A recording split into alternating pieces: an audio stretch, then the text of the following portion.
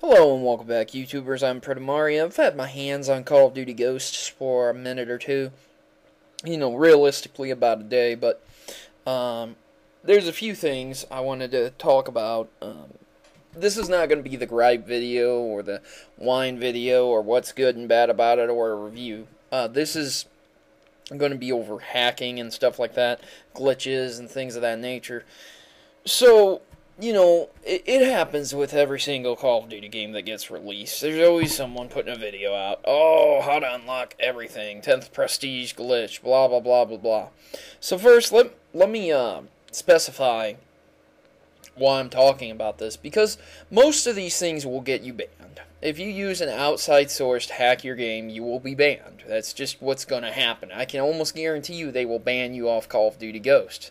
And they have a pretty advanced system to detect those type of hacks specifically. So, you can't inject a file into your thumb drive, into your profile, and make it so that you have everything. They will see that. So, anyone who claims that they have this program that all you have to download is just this and save it, it just alters this, it alters that, I'm sure it does. I really am.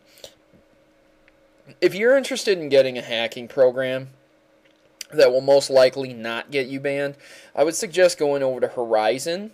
It allows you to hack a multitude of things, and it does allow you to hack things that will get you banned, but it does warn you beforehand not to use them online. So if you're interested in seeing some hacks like single player mode with, super jump or invincibility or clipping through walls, then by all means go ahead and download that program and use it to your heart's content. But all these videos you see on YouTube about how to 10th prestige instantly, how to frickin' unlock everything instantly, it's retarded.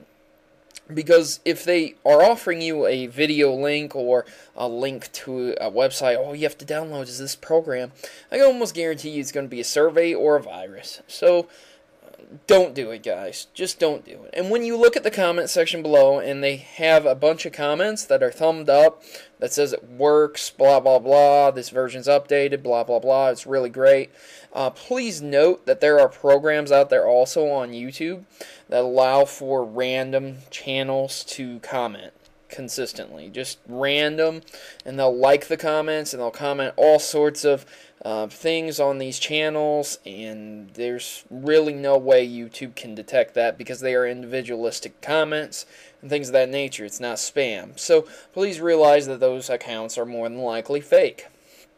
One other thing. If there's an in-game glitch, like in Modern Warfare 3, where you could have unlimited prestige tokens, if they don't patch it, you figure out that glitch, you use it, and you get everything, they probably won't ban you. I can almost guarantee it, because it's an in-game glitch. They can't really be upset at you if you didn't use something outside to do that, which is really, really nice. So if you happen to find a glitch like that, then by all means utilize it, but do realize that it's always a risk using these glitches and things like that.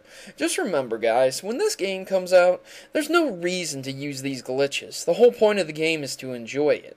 But hell, if you want a prestige and just get everything in the game so you can enjoy it, why not? So use that glitch to your heart's content. But remember, the hacks may get you banned. So other than that, guys, I'm Mario and I'm signing out. And once again, thanks for watching.